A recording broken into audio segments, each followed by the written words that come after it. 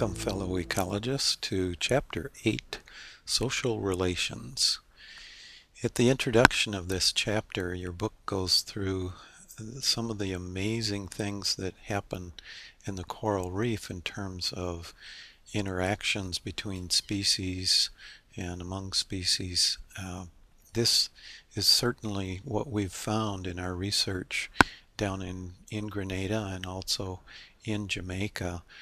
Several of you in this class have experienced this, and the tremendous variety of species there, and the way the fish defend their territories, and the cleaning stations that they set up, and then the way the marine worms protect themselves by pulling in when you come up close to them is just fascinating. So during this chapter, we're going to talk about mate selection, the sexual selection that occurs between males and females, and then look at non-random mating even in plants, in the wild radish, and then look at some of the species that cooperate in raising their young or working together in defending their territory. And then we'll get into the truly social animals, the insects and the mole rats that have a caste system. They all work together as if they were a single organism. During this chapter, we're dealing with some terms and concepts and actually areas of study that you may not be familiar with. For example, behavioral ecology, which is a study of how animals use behavior in order to deal with this relationship between other organisms and their environment. And then the area of sociobiology, which involves the actual study of the social relations of animals. And then we get into this concept of fitness, which is very different than the idea of fitness that we typically have, and it really relates to the contribution that an individual can make in terms of offspring. We need to deal with some fundamental questions within the context of this discipline. Things like, what is male and female? In this case, females are those organisms that produce the larger, more genetically costly gametes. That would be eggs. And males produce the smaller gametes that have less energy or cost less energy, and that would be sperm. And then the female reproduction is really limited by resources and access to resources, whereas male reproduction is limited by access to a mate. So we have these basic kinds of differences between male and female in this context. Hermaphrodites are those organisms that have both male and female functions, and usually we find this in the plant kingdom, where some trees, for example, will have both the flowers for males and females on the same tree. Mate choice or sexual selection is really the result of some type of competition between individuals, or one of them ends up with greater mating success than another, and that's broken into two separate categories. The intrasexual selection, where males will be competing against each other, and then the male that wins is the one that gets to mate with the females. And you can see that in this area with the red-winged blackbirds that defend a territory and fight off other males. In intersexual selection, the female selects the male from a group of males. And the bird of paradise is a good example here. He clears a dance floor in the forest, and then he does a display near that dance floor, and then the female comes by and picks the male that has the best dance floor and the best dance moves.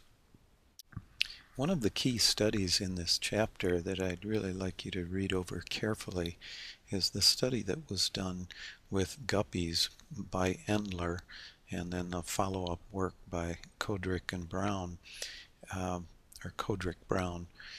This study is based on the idea that guppies that are the male guppies that are more colorful attract the female guppies.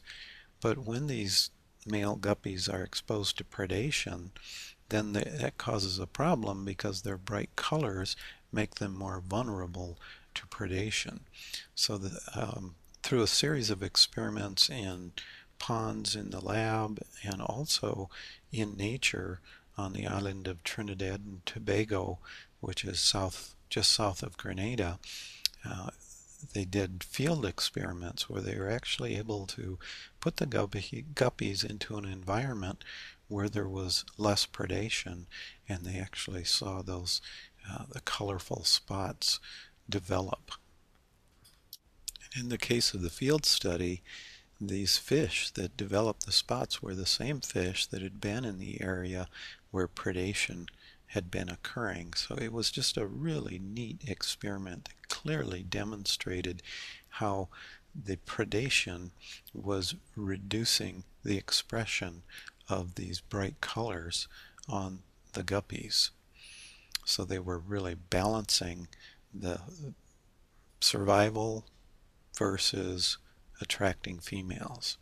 The other thing that Kodrick Brown contributed to this was that the males also tended to have better success with females if they were dominant over other males.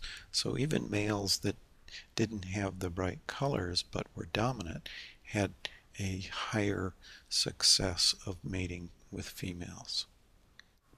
Another fascinating study that's explained in the book about mate selection is the adult scorpion flies and how they actually offer a dead arthropod as an attractant to the female, and the large dominant male scorpion flies guard those, and since the dead arthropods are in a limited supply, and they actually sometimes steal those from spider webs.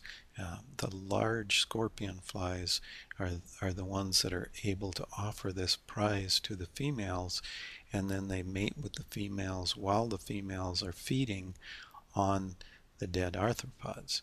Some of the other males try to attract females by regurgitating some food and then standing next to that, hoping that they will attract females.